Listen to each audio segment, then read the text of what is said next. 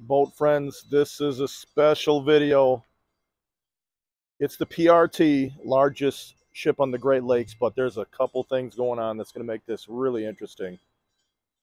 We have the guests that won the raffle to take the trip on the PRT on board, but separately, one of our boat friends, Travis, he contacted me, and his wife was an invited guest by one of the officers, and he's been sending me plenty of information via email and a photo that I'm going to share as well. But before we get to all of that, let me set the conditions. You can see the aerial lift bridge on its way up to 135 feet. Take a look at the flags over on the Corps of Engineers building. Let me move over a little more if you can see them. 11 mile per hour out of the northeast wind, 60 degrees. And the PRT is coming inbound on its way to CN Dock. Well, as I go to get set up in a different spot, take a look at the aerial lift bridge going up. You can see the Duluth hillside in the background. Overcast sky, you can see. The red communication towers. I'm really all out here by myself. Take a look at those clouds. And the fog that's kind of hanging down. Really making this into a picturesque video for the PRT. 11 o'clock Central Time. Well, boat friends, before I get into the fun information, let me get you caught up here on marine traffic. As you can see, we have the Polar Tregurtha on its way inbound, 8.6 knots. It's going to go through the aerial lift bridge right here, go through the Duluth Harbor Basin, under the Blotnick Bridge, over to CN to load iron ore pellets. But again, we have some special guests that are on board. They've been able to go on the PRT for a week now. Can you just imagine how fun that would be?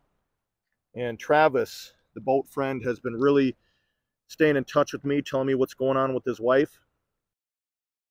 Well, before I show you the picture that Travis's wife took on board of the vessel on this once-in-a-lifetime, essentially, cruise on the PRT, here's some information that Travis passed along to me.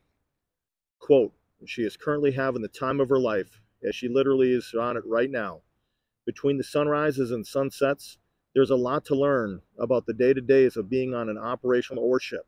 They went through the Sulaks last night. Very wild looking at night from the ship's perspective. Who else can say that they were napping while in the middle of Lake Superior on a bench on the deck of an ore ship, the queen of the Great Lakes nonetheless, only to be roused by the sounds of doors slamming as he began to muster for a fire drill on deck. I asked Travis how his wife Amy got on board, and he said, quote, officers can have guests. The cook is an officer and a family friend. He, of course, had to get the captain's permission, and she had a room on the third floor in a regular cruise-style room.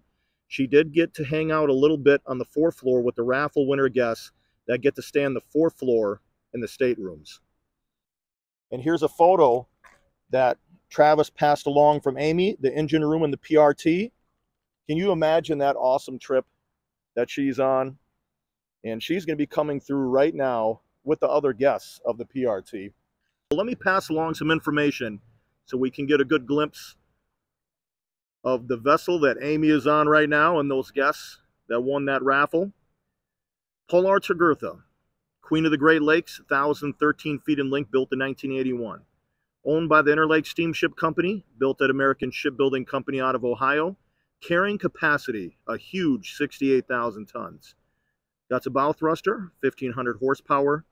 Number of hatches, 36. Cargo holds 5. 2 controllable pitch propellers, 2 rudders. 2 diesel engines, pushing out approximately 16,000 horsepower. Well, and here's that beautiful ship coming through right now. You can see the bow. You can see the superstructure has those 2 very bright white lights on both sides. There is a little bit of light fog in the air. Overcast, very damp feeling, high humidity. If you're standing here with me right now, you can see it rained a little earlier. It had to be such an incredible time for Amy to be on board and those guests. And I want to thank Travis for sharing his story. And Amy, you got a great husband. I mean, he even said that he is just going to let you soak this in. He didn't want to bother you too much while you've been on this trip. So he's a great guy, and he's a great boat friend for sharing this story with all of us. Again, for people that have never seen the PRT, this is the largest ship on the Great Lakes. Dual anchors there on the bow.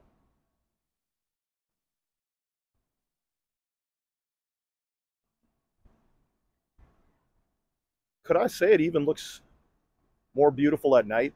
There's just something about the sky with those clouds. Got a member of the crew that's on the bow there. I can hear crew members that are on deck working on the hatch covers. And what's interesting, we talked about those guests that won the raffle. They're actually in those rooms right there with the 5 windows. That's the guest quarters. Take a look at this vessel.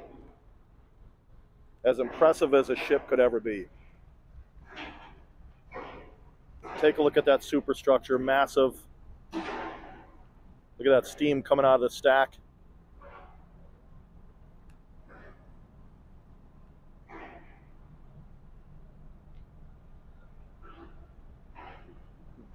Look at that steam making it all the way up to the lift bridge operator's house right there on the top.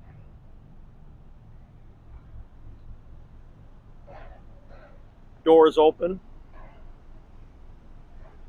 You can actually feel the power from this huge vessel. Love catching that steam in this sky right now. What an incredible ship. Look at the Duluth hillside in the background with the lights. Really making for a fun video here. There's a full look at the vessel. 1,013 feet.